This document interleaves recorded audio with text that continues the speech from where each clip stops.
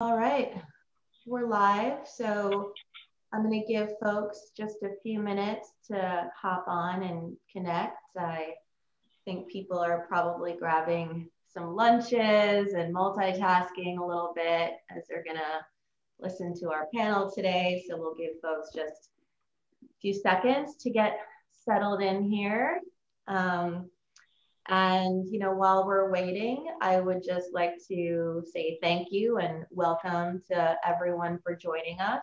This is a special edition of the Returns Report that I know a lot of you tune into and watch and that we hear from. So thanks for joining us with this new format of a lunch and learn this afternoon or this morning, depending on what coast you're on. And I think we've got folks joining in, so we will go ahead and get started. So again, welcome everybody. My name is Larissa Summers. I'm the Chief Marketing Officer at Optoro. And for today's returns report, we are excited to share with you an exclusive sneak peek at some recent research we conducted to understand more about retail returns in the last year and the impact that's had on the customer experience and on the customers coming to your stores and your retail formats and your e-commerce websites, and also the impact that's had, but not only that, how you're choosing to show up for that impact and perhaps invest in technologies to help you manage the influx. So I'm really, really pleased to be able to welcome a very esteemed and experienced panel to join us today. And I know you're all looking forward to hearing their insights, as am I. I'm going to let themselves introduce themselves in just a moment. We've got Leslie Newton, who is the Chief Executive Officer of Plow Hearth. We have Ken Lim, who is our Senior Vice President of Client Development at Optoro, and Ben Sales, who is our Retail Solutions Advisor in Optoro. But before I let them introduce themselves and tell you a little bit about them, I just do have a few housekeeping notes that I want to walk through that I'm sure you're curious about. Number one is what I love about live webinars. We were actually just chatting about this right before we started, is the interactivity of the session. And so we definitely encourage questions. We are here to educate each other and answer each other's questions. If you do have one, go ahead and submit it in the chat box. And I'm going to be monitoring that here and doing our best to answer as they come in. Also, at the end, we will have a Q&A session.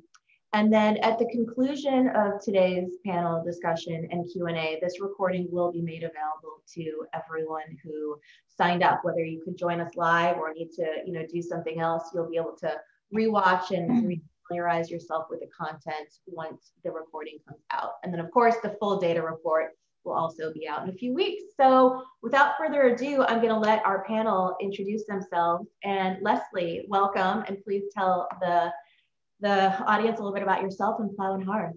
Thanks, Larissa. Leslie Newton, and I'm the CEO of Plow Hearth. We were founded in 1980 as a catalog retailer of hearth and fireplace accessories, as well as things decorating the inside of the home. That assortment is still kind of the foundation of what we do today, although we've significantly branched out in terms of the channels that we do business in. We're very much what you would call an omni-channel retailer at this point. We have a few brick and mortar stores.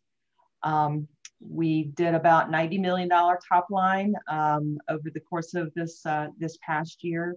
And we've got a number of smaller brands, Wind and Weather, Viva Terra, that operate on our same platform, and excited to participate today. Thank you, Leslie. Ken. Hey, good afternoon and good morning to all of you as well. Ken Lim. I am responsible for the client development group here at Optoro, and so what that means is we work with prospective clients as well as current clients to figure out how the Optoro solution might best fit within their returns management and reverse logistics strategy. So it's very nice to be here and nice to be on the panel. Thank you. Ben. Yeah, good morning and good afternoon as well. My name is Ben Sales. I work primarily with the large account retailers primarily focusing on, looking at how different parts of our platform can work within their infrastructure. So really more focusing on the solutions. I come to Optoro with 30 years of retail experience, coming from IKEA Home Furnishings, working both Canada and the US. Background is really focused on supply chain, retail operations, and then lastly, we focused on strategic innovation. So primarily focused on improving the customer experience. Excellent. Well, welcome to all of you. Really appreciate your expertise and your time today. So let's go ahead and dig into the content. So, for all of you who have regularly tuned into the returns report, we talk obviously a lot about the impact that COVID and last year had on returns in retail. And, they have significantly spiked across the board. And according to the National Retail Federation, if you want to put hard numbers to it, returns were $428 billion in 2020, which is a 16% increase over 2018. $428 billion coming back at retail, which is significant. And so what we wanted to understand is looking at the mega retail segment. We asked 250 mega retailers if they had seen this in their businesses. And before we tell you and kind of show you what the results were, I'd love to hear from the folks participating today what their direct experience has been. So our first poll question very simply is, did your returns increase in 2020? We'll give you a few seconds to answer that question, and then we will go ahead and share the results.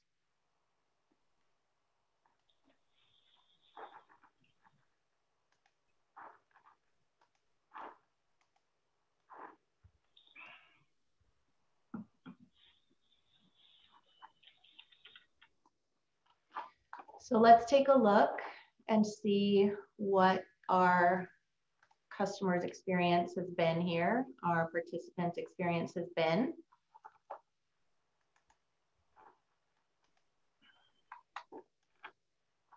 Yes, wow, and that's a pretty resounding yes, actually. So 77% of you on the call have seen your returns increase, which is a pretty phenomenal number. So taking a look at what the mega retailer segment told us in the next slide, we can see that in fact, more than half of mega retail also experienced a significant increase in returns.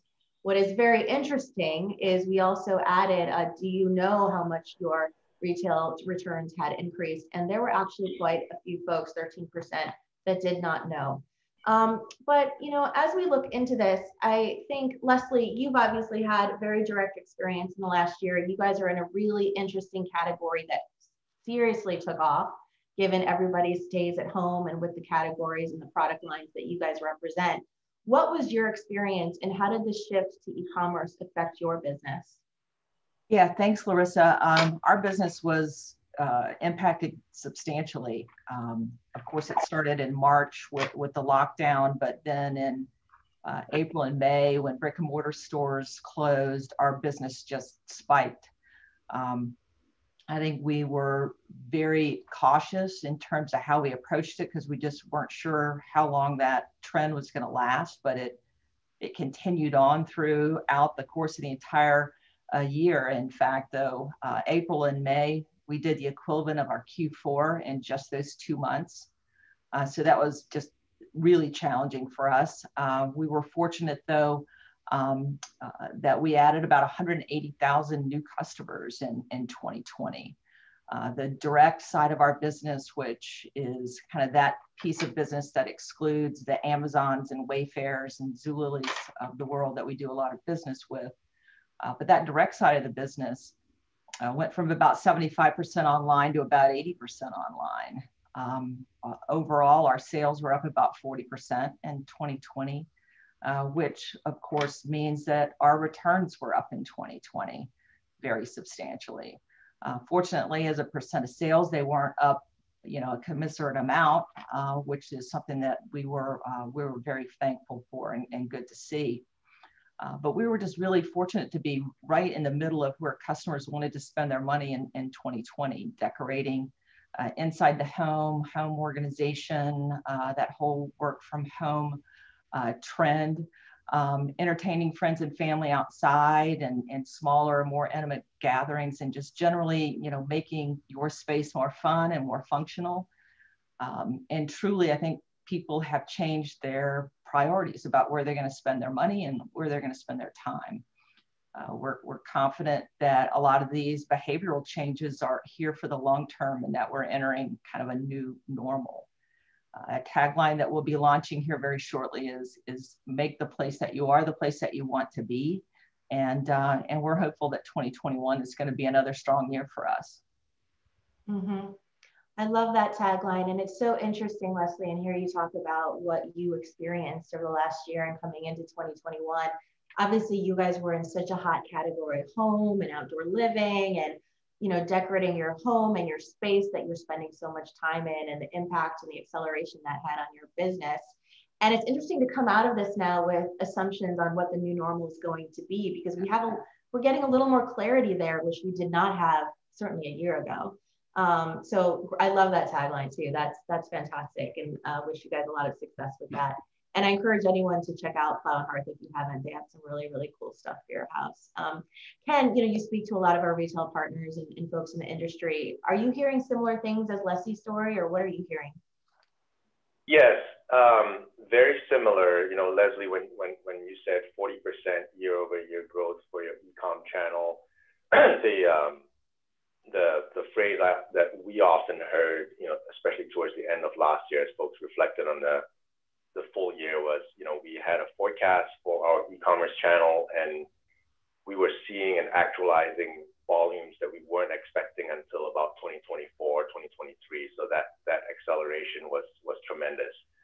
On the other hand, like all of last year hit different retailers differently. A lot of that was based on what the majority of the categories that they sold was a big factor into how the total sales volumes would have changed year over year. Not surprisingly, companies that were predominantly things like apparel or formal apparel saw a very different outcome than did someone like Plow Hearth or other companies that sold essentials. But across the board, even and that probably explains a little bit why on this question of did you see returns increase or not? For some companies where their overall sales volume may have actually gone down year over year, their return rates would have still gone up. So meaning their sales volumes were down, absolute return numbers may have been flat or down, but return rates across the board, 100% was always up. And that's just the raw reality of shifting mix of your business from more brick and mortar to online sales, where, as many of us know, the return rates for online sales is oftentimes 2 to 4 times that of brick and mortar spend. Equally as important, though, with just the overall, whether you had more returns come in or whether the return rates were going up, what we saw and what we continue to see a lot of retail brands struggle with is where those returns are showing up. Historically, when you had your full line of brick and mortar stores still open, folks who are buying stuff online would almost always 80–90% walk it back into the store. That's no longer true as much, right? So that means that the mail-in return volumes were spiking and have been spiking. And so that just leads to a more expensive returns processing costs, both on the inbound shipping as well as processing in the distribution centers. We hear that for a lot of retailers, a mail-in returns motion means that you're now tying up very precious fulfillment center capacity. And even simple things like, even if customers, online customers are walking things back into your store, the growth in your online business means that there's a higher probability that customers are walking back into your store with online exclusive SKUs, which makes it harder for you to process those in store and just overall makes it harder for you to bring it back into your supply chain. So just a few of those factors, kind of what we've been hearing across the board. So lots of complexity there in a lot of different areas of returns. And one thing that I think is so interesting that you said that may not be obvious, but when you said it, it makes so much sense is, you know, a lot of businesses were accelerated and actually grew sales meaningfully because of the categories they were in and the demand that matched, you know, what was necessary for us as consumers last year. But even if your business was not fortunate in that way and your business actually decreased, you still had increases in returns because of the shift onto online when brick and mortar shut down, which I think is a really important and interesting distinction. Ben, from your vantage point, you know, you heard Leslie's experience, you heard what Ken is seeing. Does this line up with what you're seeing as well, or what do you have to add? Yeah, I mean, to be honest, I'm actually surprised. I'm a little bit surprised that 13%, that percentage isn't a lot higher, mostly to support what Ken and Leslie are saying around with that increase of e-com sales. I mean, I think it's probably a lot harder to grasp, you know, where that's impacting you. But then I also kind of look at the other side, and I think a little more historically, and I'm also not surprised that retailers don't have a good picture of, you know, where the returns have increased or not, because typically returns are not just one cost center in your P&L. And because of that, then the ownership isn't always clear within your organization. So it doesn't become a focal point. You know, we see a large number of retailers that look at returns as just a cost of doing business, but we now know, obviously through COVID and through, you know, what we're seeing, as the e-com sales grow, that's going to be a much, much bigger cost. And now it's starting to really stand out. So in my experience, retailers are only going to focus on returns when it becomes an issue. So if you have trailers of returns sitting at the back door or warehouses overflowing, kind of like as Ken was saying. So my question really then is back to the retailers is, are you taking actions that are looking at the total cost, thinking holistically, or are you only just diving in and treating one system and then throwing good money after bad and never really getting to that solution that could ultimately save costs, you know, drive customer retention and ultimately improve the customer experience? Mm-hmm, mm-hmm. Yeah, that's such a good point. And I think really illustrative of how returns, like you said, span so many different departments. The supply chain department is impact. Finance will see the cost, right? Forward marketing, like we'll sell out of SKUs, but then those SKUs are still coming back in returns that could be sent back to stock. And so they're kind of interested in closing that loop, but everyone has a slightly different purview, but the piece of that is in their, you know, is definitely impacting them, but unifying that is difficult. And it's been reactive, like you said, Ben, like it has to kind of become a really big problem and then you react to it in the moment, which actually is an interesting segue into our next segment, which talks about, you know, we talked about the impact to retail, right? But what is the impact to your customers who are buying all of these things, had to move online, and inevitably something didn't work out properly, or it's not the right color, or you get it in your house and it's not a match. So the return experience comes into play, which is a really big part of the customer journey, and buying, returning, and then coming back to buying, developing that loyalty, right? Returns is such a big part of that. And so according to our research, you know, at Optoro, we've actually seen that up to 42% of consumers have had such a negative returns experience that they will not go back to that retailer, which as a marketer is so terrifying, right? Because I spend so much time trying to talk to my audience, understand, empathize, create content that resonates, get them to come in, get them to buy, only to lose them after all of that has happened. We've spent all that time and money, and then they don't come back because of a bad returns experience. And so, you know, we talk a lot about the importance and the strategic nature of returns actually on loyalty.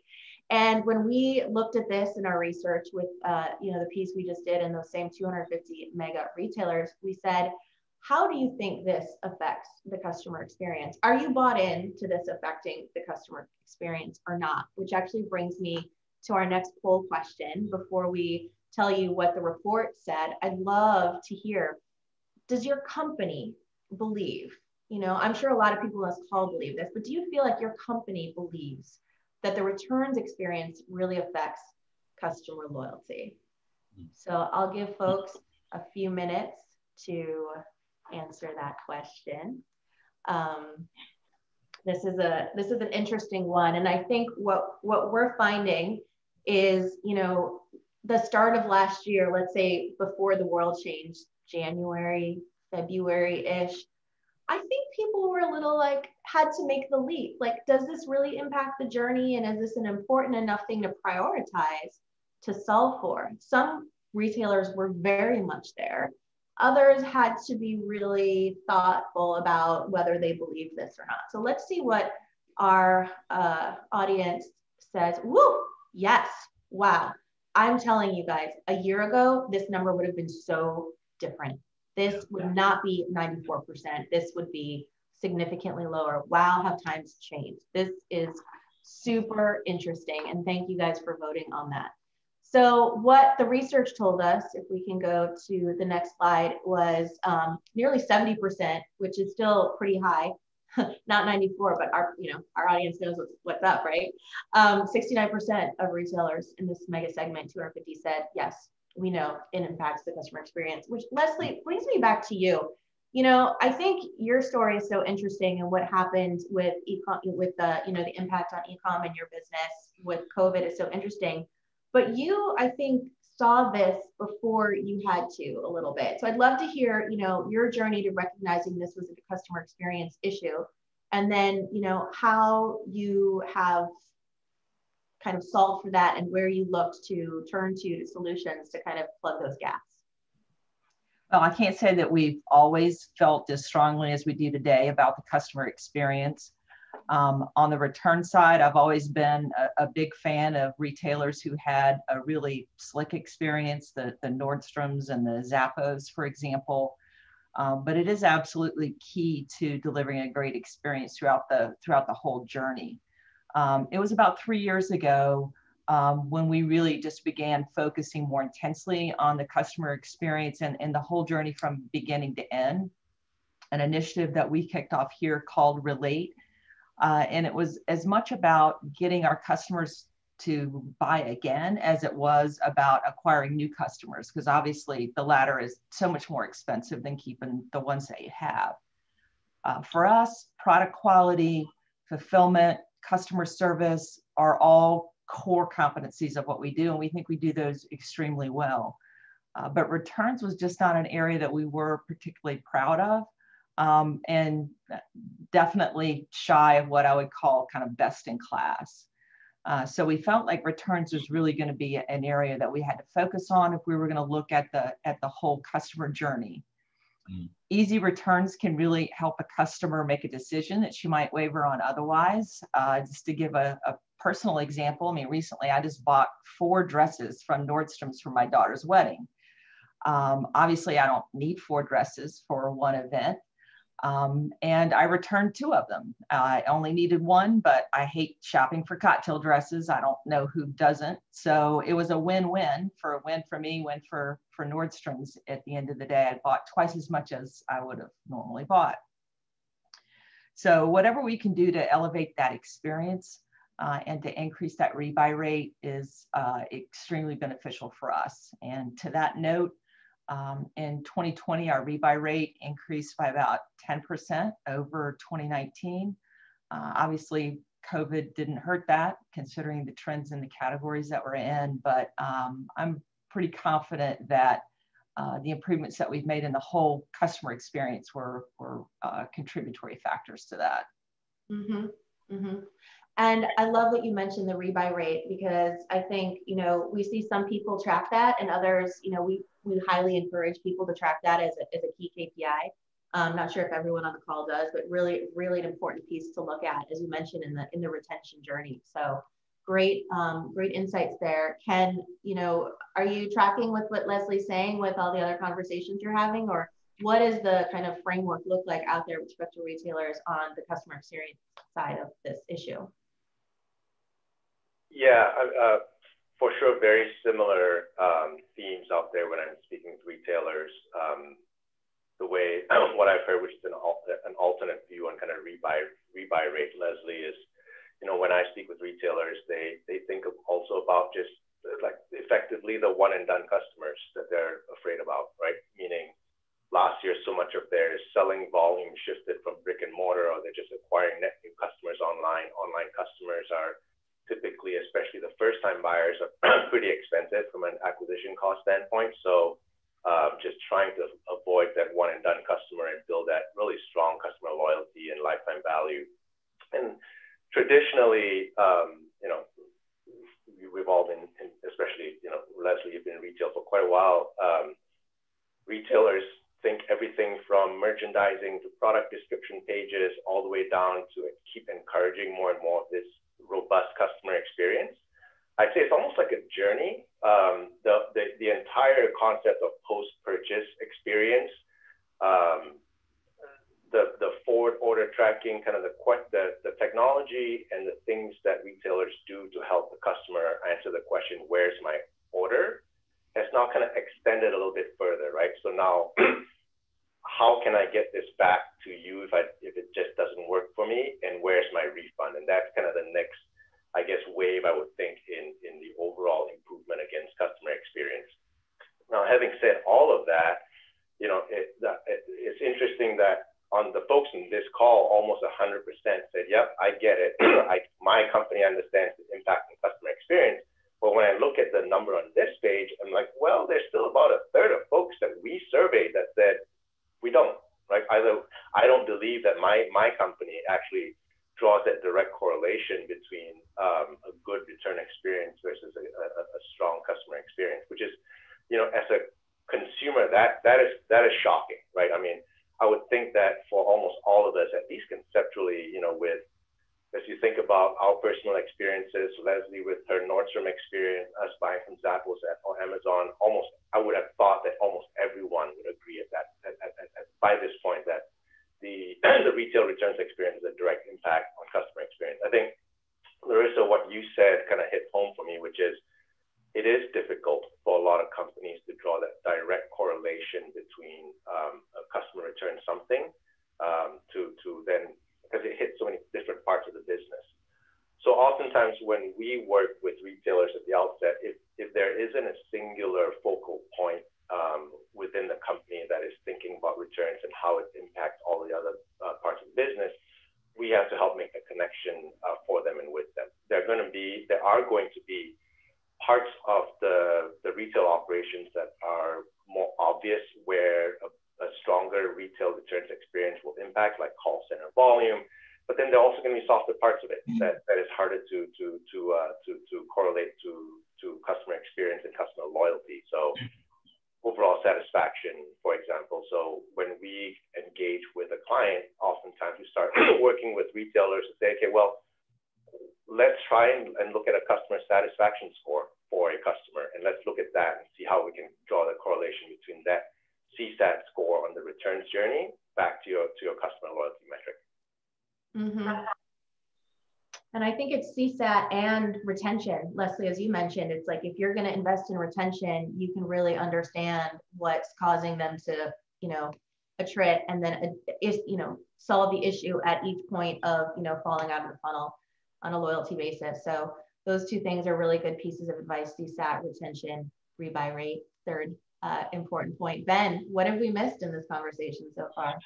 Yeah, I hate to say it, but I think maybe we missed a little bit of what the customer expectation actually is. Once companies decided to invest in improving that experience, what is the customer actually looking for? And so that's why I absolutely think returns is the critical part of that customer journey, because this is where the customers, unfortunately, they've now had to return something that they're maybe a little disappointed, and now they're about to experience that returns process for the very first time.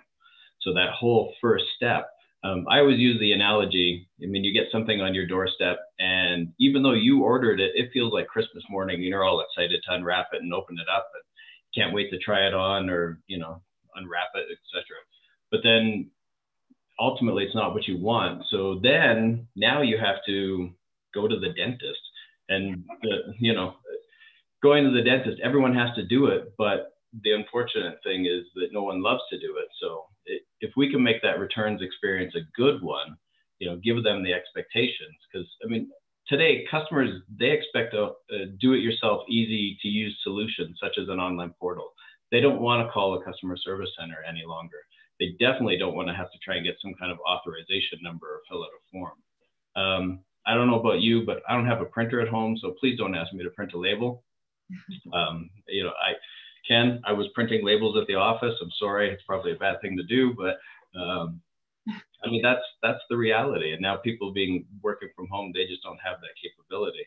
What I really want as a customer is I want a QR code on my phone that's going to enable me to be able to drop off an item in the store immediately and then just finish processing that return, or UPS, or even better, a third-party location, you know, where your business has been able to partner, such as like a Kohl's or a Staples, or curbside. I mean, curbside is now the new expectation.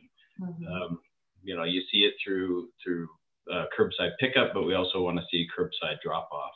And then lastly, and I'm literally just sitting next to a pile of returns that are still maybe from Christmas, and it's all because I don't have tape. I don't actually have clear tape to tape up anything. So customers, they don't want to tape or rebox anything or even create packaging. So packageless returns are now the new norm. So if you can just take it, like I said, to one of those locations and just drop that off with your QR code and hit the road, that's what customers are looking for. So. Yeah. Well, and I think we talked about this as a panel the other day when we were kind of preparing, and necessity is the mother of invention, right? Mm-hmm. And so these technologies you're talking about, the QR codes, the packageless drop-offs, curbside pickup and drop-off, like these are things that are now part of our world already. Many retailers are doing these, but it will become a customer expectation if it hasn't already, right? So really super interesting stuff. And Ben, your honesty is very refreshing about the printer. I'll talk to Ken, I'll smooth it over with him. I think you might not be alone in that one. So thank you for that. All right, moving on to our final topic here is, you know, okay, so returns increased for just about everybody. A lot of folks on this call, a lot of folks in the industry experience. It's an important part of the customer experience and journey, and it impacts retention, and it impacts some really core things as a consumer, which obviously as retailers, we care deeply about. What are we going to do about it, right? Are we going to invest in solving this? And how are we going to do that? So before I go to the research report answer, let's go ahead and do our poll and ask folks on this call. So you guys have already, you know, indicated how expert you are in understanding the impact of returns, and that returns have in fact increased. So are you as an organization prioritizing returns technology?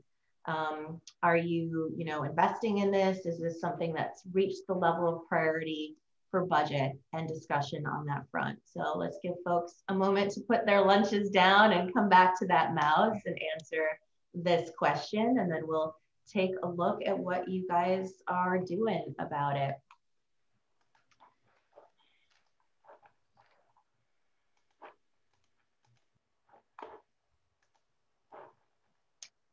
So let's take a look. Yes. Wow. Okay. 69, almost 70% of you are very much prioritizing this, which is great to hear. And I'm not surprised because of the answers that you had to previous questions. So looking at what our report told us, so 56%, well over half, are investing in this returns technology in 2021. 22% of those are going to be investing specifically in returns processing technology, with the goods themselves coming back in and being able to process them. And 16% are investing in returns portals. I do expect this number will keep going up. Much like we talked about, these numbers have gone up in certain areas. Coming into 2021, I expect this number, if we do this, I guarantee if we do this report again in 6 months, that number is going to be a lot higher. So, you know, let's take it back to Leslie. You know, what made you guys recognize the need to prioritize a technology solution? And then how has that journey been for you? Are you seeing results? Yeah, so we started out looking to improve the process and just deliver that better customer experience. But I'm also a big believer in the fact that we can't be great at everything. And if you're not great at it, then you should look at partners that are experts in that, and just reduce your focus to those things that you are really core to you. But then we started looking at the space and the labor that was consumed in our warehouse, the calls that were coming into our contact center, and it's just the sheer complexity of having returns in the midst of the receiving and the fulfillment process and what that created. And that's what really pointed us to the outsourcing solution. Interestingly, we were headed down that road with one of your competitors when we just asked a pretty simple question, you know, who else in your space does this well? Most of the time you don't get an honest answer to that question, but in this case they referred us to Optoro, so we reached out, hooked up with Ben at the NRF conference, and then started down the path with Optoro. And one of the things that really led us to select Optoro over some of the other folks in the space was the quality of the people. We just really felt like they had a willingness to listen to what we needed and to build that partnership. And that's continued to be the case as we continue to work to really take this process to maturity for us. The tipping point was really the ability for us to be able to fulfill the product that's returned to stock out of your warehouse and not bringing that back into our warehouse. And then on top of that, you know, the roadmap that held some really interesting enhancements like express returns at the Staples stores that we've talked about. That's going to be a huge cost savings for us and for our customer as well. And then instant credit, which we think will be a sales lift for our customers. But overall, so far, we're pleased with the process. Just the sheer simplification alone to our distribution center operations in this COVID crunch was just really helpful to us. I'm so thankful that we made that decision before the crisis, and our sales you know, really increased. Our customer satisfaction scores so far are continuing to improve throughout the year, and we're looking for that to continue. Next for us is to direct the returns that we get from marketplaces, which I don't know how many of you are in the business of reselling on Amazon or Wayfair, but what you get back from them is just a nightmare. And to be able to get rid of all of that is going to be basically get us out of the returns business altogether, which I'll be thankful for. So we're really looking forward to the next couple of phases where the customer experience and the economics of it will really improve that much further. You know, on a final note, Jeff Bezos at Amazon is famous for saying that decisions are either a one-way door or a two-way door. And this was a decision that was a one-way door. So it was a really tough decision for us to make. But I'm really thankful that we made it, and really thankful for the timing of when we made it. Yeah, yeah. Well, we really appreciate your candor in kind of explaining your process there and how you measure success and the impact it's had. So really, really appreciate that explanation, Leslie. And, you know, Ken, you know, I know you speak to a lot of retailers. I think Leslie is and Plow Hearth, they're such an incredible example of, you know, data-driven, customer-focused, know what their strengths are, know what their priorities need to be, know where they need to partner, you know, where they need to say no to internal resources and yes to external, which is the hallmark of a very well-run business. What do you see in terms of, you know, discussions around investing in returns, given everything we've talked about today? Yeah, great question. And oftentimes, you know, where we get invited to the table is usually around that moment when either we're in discussion and a retailer says the words core competence, and that is kind of usually when the journey and the exploration and discovery begins, which is what is the retailer's core competence and how much of the returns portion of that post-purchase experience is part of the core competence. And if not, then we get into a discovery process to figure out, is it worth it to invest in one or more parts of the different technology pieces that we offer, whether it's in the returns management processing aspect or in the portal and the customer experience aspect. You know, what's interesting to Larissa, as I think about it, is to your earlier point, I don't know if it's you or me or a combination of both of us that said, sometimes it's we don't know what we don't know, and how do I know whether I can justify this investment? Sometimes we start that exploration as simply as saying, hey, let's do a returns audit for you and with you, right? And it involves just going through the entire process and benchmarking a retailer's returns experience and the returns outcomes with what else we see out in the marketplace. What we do know is that, when it's interesting that, Leslie, you started with us on the returns processing side, and then now sort of layering on with the returns portal and the returns experience. What we do know is that oftentimes it's easier for folks to start with the returns portal side, because it's that much more front and center to the direct customer experience. But regardless, whether it's on re-examining some of their prior assumptions about whether a digitized returns portal is right for them or not, or rethinking whether they ought to fully outsource the processing side of the business or take our processing technology and putting it into their distribution center. What we found is that when done right, it has pretty big impacts on both the customer experience, but then even on the back end, the processing side can have a pretty big impact both in labor planning, the time that you can bring stuff back to stock, and frankly, just the flexibility to look at how you want to use fulfillment center capacity and what you choose to sharpen on that side of the returns journey. Ben, I think I'm creating a new segment called Ben, what do we miss? What do we miss? I mean, I totally zeroed in on the returns portal, to be honest. I'm surprised to be honest, to say that only 16% will invest in that portal.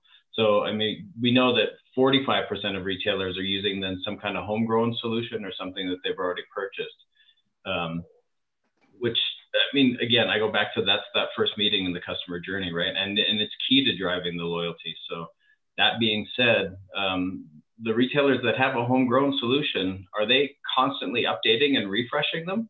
Or have they built it and now, they let it run? Because as I talked about before, if the customer expectation is evolving constantly, then is it delivering what the customer is looking for today? So, I mean, we know in an earlier Optoro survey that the majority of consumers say that the returns portal makes that returns experience that much easier. So, I mean, I'll always side with the consumer, and I think we really need to listen to them because for me, they are the experts in customer experience. Mm-hmm, mm-hmm, absolutely. We work for them, right? Not the other way around. Yeah. So, well, that concludes, the core of our discussion. We wanted to open up some time for Q&A and have folks in our audience be able to ask any of our panelists or the entire panel any questions or anything that we missed or that you want us to double down on and explain. We are here and happy to do so. So I'll give folks a couple seconds to ask any questions that may come up. And we will see what pops in. So I'm just going to go over here and take a look at what we are seeing in terms of questions. So the first question that we're getting, I think I'm gonna send this one, Ken, your way, which is, how does Optoro's returns experience differ from some of your competitors? Sure. Larissa, so we think of the portal as the sort of front end of the overall returns experience. And so what we offer to our clients is a true end-to-end solution from the portal all the way back to the returns management software and the post-processing sort of dispositioning channels. And what this means is that what we're able to do by doing that, by offering this full end-to-end solution, is to take a lot of the data outcomes and the financial outcomes after those items have been processed and then using those to inject back into the front end experience portion, or really the portal portion, so that on behalf of our retailers, we can help them make better decisions at the point that the customer is initiating that return on the retailer's portal. Additionally, sort of behind the scenes on the experience side or on the portal side, we provide functionality to drive more repurchase behavior with that customer that is currently engaging with the retailer's website. We effectively offer what we call kind of an instant voucher, so that that customer, that online customer, is actually encouraged to repurchase either a different size of the same SKU or a different SKU entirely. And what this means is that the retailer or the retail brand reduces that risk of that customer sort of returning something and then turning over to a different competitor's website to go rebuy something else. Thank you. Leslie, it looks like this next question is for you. How concerned are you with returns abuse, meaning your consumers are fraudulently returning things or trying to kind of game your system? Is this something you're very concerned about, or you don't see enough of that to warrant a big strategic imperative there? Yeah, we really don't see that much of it. I mean, I think the fraud, the abuse are really much more prevalent in other areas, like people reselling our stuff on eBay, for example. But no, we really don't see that much on the return side. And as a general rule, we'll err on taking the customer's always right and taking the word of the customer. Mm-hmm. Mm-hmm. Ken, is that your experience as well in the conversations you have? It varies, I'd say, in terms of how much a retailer would look into returns abuse. It definitely varies depending on what the retailer sells.